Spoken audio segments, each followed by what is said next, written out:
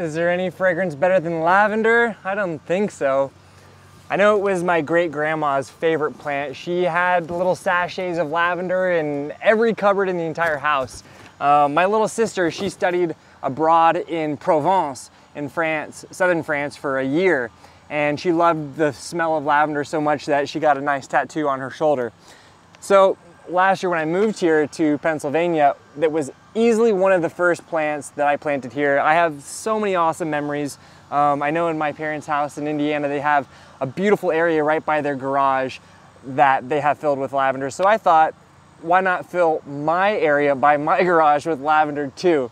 So look at this beautiful, this is a classic Grosso lavender that I planted last year, and it has absolutely flourished here.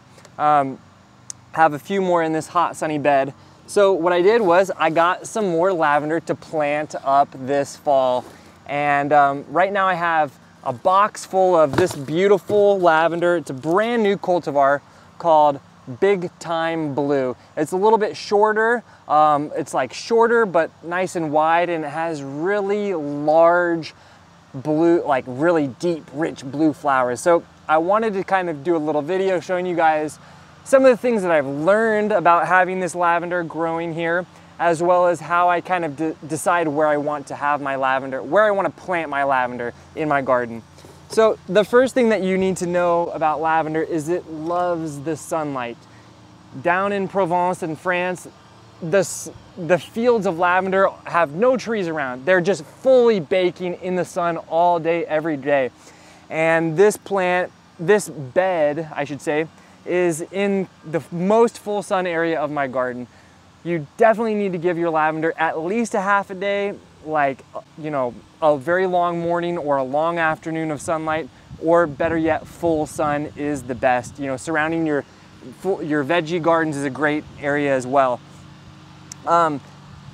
The other thing that you need to think about when we're growing lavender is they absolutely require great drainage. Now, this is kind of an elevated flower bed that has been artificially elevated, so the drainage is excellent. I never have any pooling of water. I never have any like puddling up.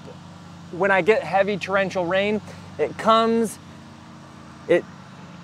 enters the flower bed, but then it flows through. It's never sitting. So you don't want to plant lavender in areas that have wet feet, as my father loves to say. So those two requirements are really essential. Now, depending on where you live, you know, some lavender may be more winter hardy than others. I'm living here in zone 7A, and so I have a kind of a pretty good selection of lavenders to choose from. But this Big Time Blue, let me see, I have my handy dandy instructions that came with it. This is hardy to zone 5A, so that's great. It'll be absolutely perfect here. So one way that you can kind of ensure that you're gonna get really, really good drainage is also by planting on slopes. So this, you can kind of tell this bed is full of slopes. Now, I'm here in eastern Pennsylvania where the deer are very, very prevalent. And out of all, you know, I have roses that are in shambles, hydrangea that has been eaten all summer long, lavender, A-okay. That's one of the reasons why I'm planting a lot more of it, because the deer don't want to eat it.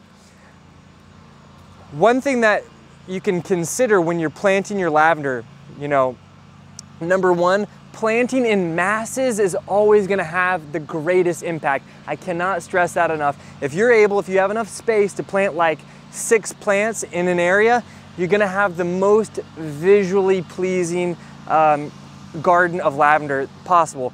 I'm not a big fan of like dotting here and there. I like to get a nice full feeling. So that's one reason why I'm going to plant a bunch in this section. You don't want to crowd your lavender. So when you buy your lavender, assuming you're buying it from a respectable purveyor, they should provide you great instructions that show you the height as well as the width of each plant at full growth. Full growth isn't going to happen that first year, remember. We're planting in the fall. It's not going to be full growth by next fall either. It's going to take like 2 or 3 years to reach that full maximum. Now, this Big Time Blue It's a smaller variety, like I was saying. It only is gonna grow around 12 to 16 inches tall and wide. So we definitely wanna give it, I'm gonna say, let's see. I'm gonna give this around 16 to 18 inches between plants. So when we're going and growing, if I'm planting it here, it's gonna just nudge up against this rose, and it's just gonna nudge up against this walkway. That's a pretty good spot. If I planted it right here, it's not gonna have enough root space on this side. It's just gonna kind of be a little bit too clustered. So we wanna appropriately space our plants from day one, all right? So let's go here. I like the idea of kind of going next to this rose.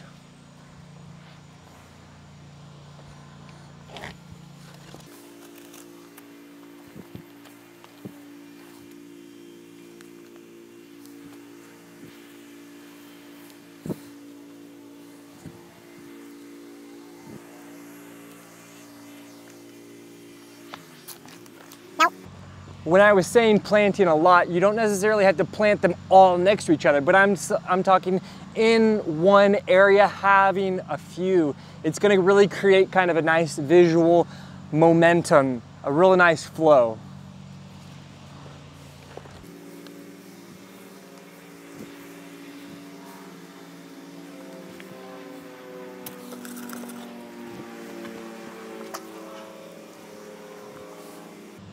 And I think I'll save these for another area of the garden.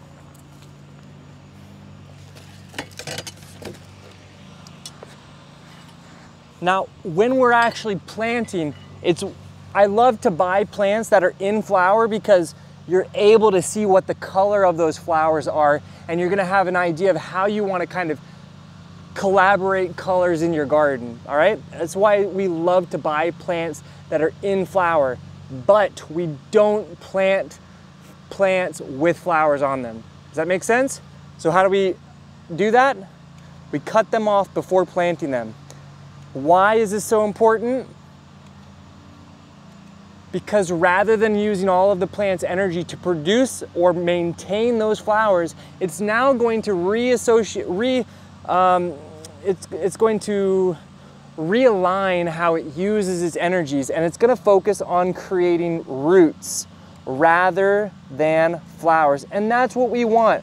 For baby plants, we are really kind of thinking about root systems, and we're not thinking about flowers. We're thinking about flowers in 2-3 years. We want healthy roots right now.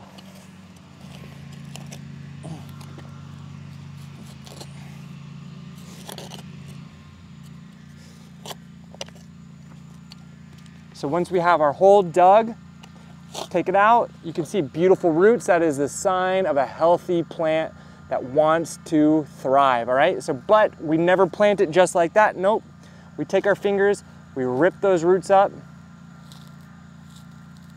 This is gonna stimulate fresh growth much sooner, much faster. You can even do the same on the top. Then backfill the hole, as we are all very familiar. You can reposition that mulch just like that.